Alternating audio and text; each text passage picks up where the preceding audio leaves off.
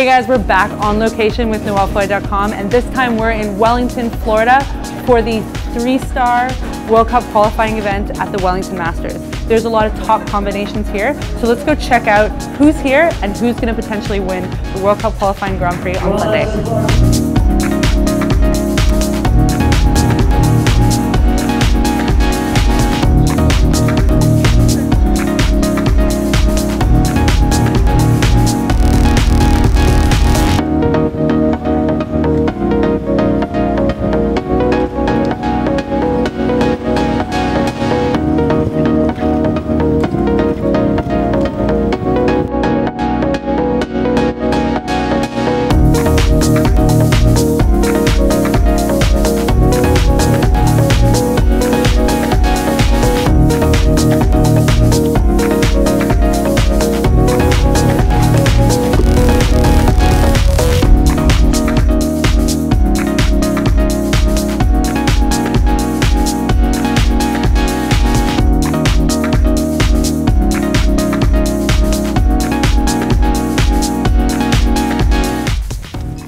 All right, so finished McLain Ward, HH Carlos Z1. We're gonna head into the press conference and see what they had to say.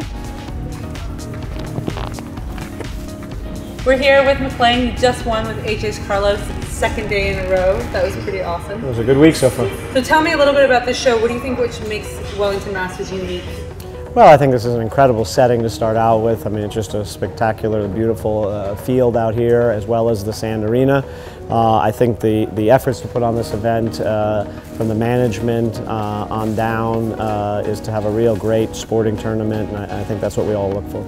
And you were talking about variety in Wellington. Share a little bit about what you think, having a 3-star World Cup qualifying event, and then you have West as well.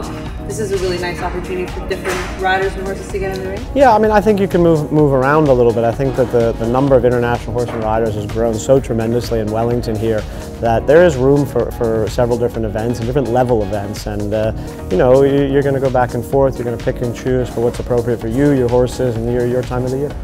And just the last question: your plan for the weekend? I'd love to make a 3-peat.